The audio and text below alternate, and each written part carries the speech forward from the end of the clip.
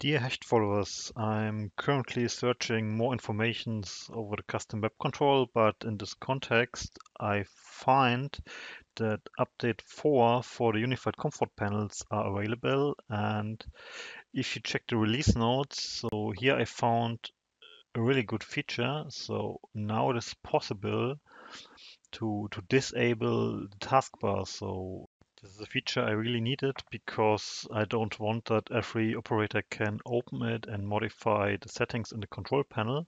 So you see there's a new button for the taskbar, but first let's check the panel informations.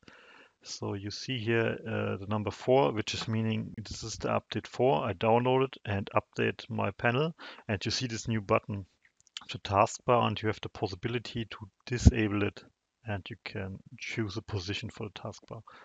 So if you disable it, so how you can get back to to the control panel.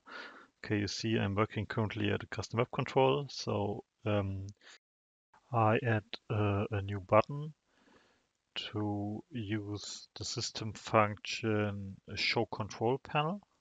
So first I give it a name that's easier for me, and I link the system function. And if you download it again, so you see I have disabled the taskbar, and now, okay, I modify my custom web control so it's working.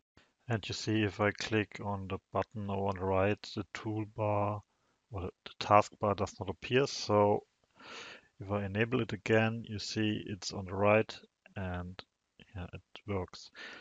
I hope this information helps you as much it helps me. So have a good time